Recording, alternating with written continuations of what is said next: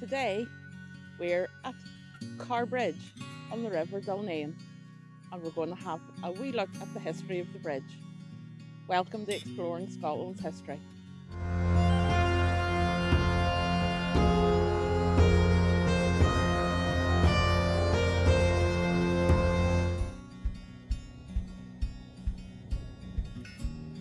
The purpose of this bridge was to allow funeral processions over the river when it was in high spate.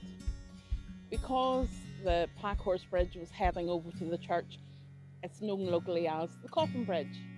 The bridge was funded by Brigadier Alexander Grant of Grant, and he paid £100 for its construction.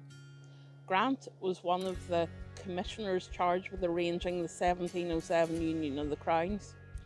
He was constable at Edinburgh Castle, and he gets credit for suppressing the robbers and thieves after the 1715 uprising.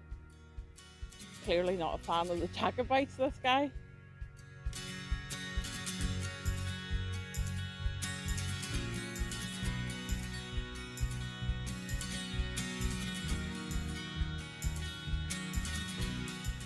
All that is left is a single span. The parapets were washed away in 1839 in a storm. It really is an iconic bridge. It's a beautiful bridge, and it was worth the scary drive here to get it in the snow.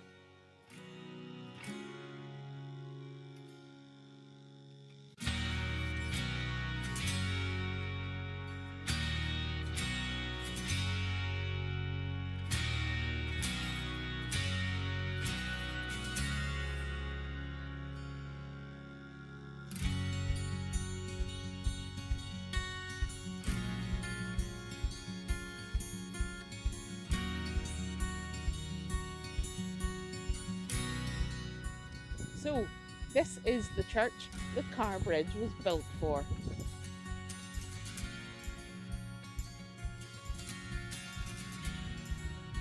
How many of the headstones will be able to read?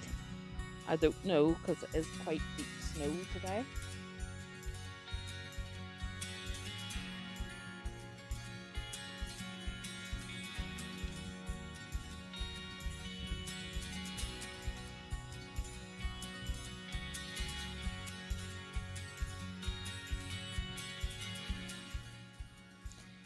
The old parish church is dedicated to St Peter, and it was built around 1400.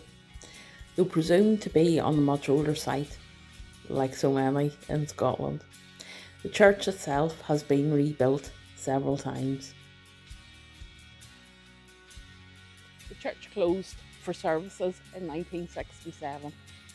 The Grants of Grant Castle have been buried here from 1553.